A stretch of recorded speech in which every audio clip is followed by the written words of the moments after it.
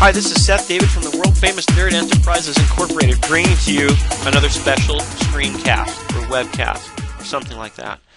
Talking about Dropbox, just a quick Dropbox tip I've been thinking about, and I had done a few tutorials along these lines, doing 2-minute tips. 2-minute tips so that you don't have to make too much of a commitment, nor do I, but I can still bring you something very valuable in 2 minutes or less. And that's what today's tip is going to be. It's a Dropbox tip. It's a 2-minute tip, and this is something I do. When I use it, that's how I get a lot of the ideas, is stuff that I do that I find useful, and then I tell you about it.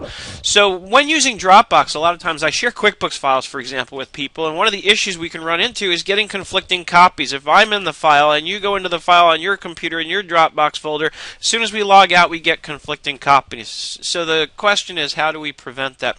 Very simple answer. Just come in here in the folder, and anywhere in the white space, if you've got files in the folder, don't click on a file, click on the white space, just right-click it, and you'll see options here. You come to New, and you'll see Text Document.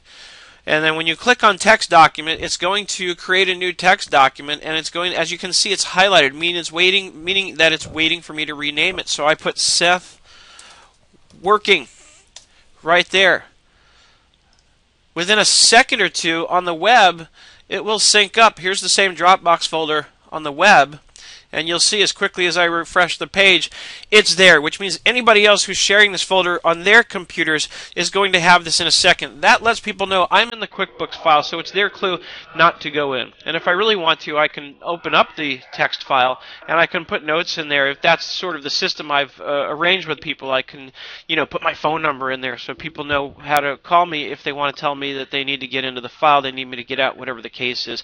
But that's your 2-minute QuickBooks tip, 2-minute Dropbox tip today on how to arrange the sharing of files such that you don't get conflicting copies. As always, my email address is seth@nerdenterprises.com. If you have any questions at all or would like additional training, feel free to email me, seth@nerdenterprises.com, or call me. 866-945-8070 is the Magic Nerd hotline. I hope you're having an absolutely fantastic day, and I look forward to seeing you on the web.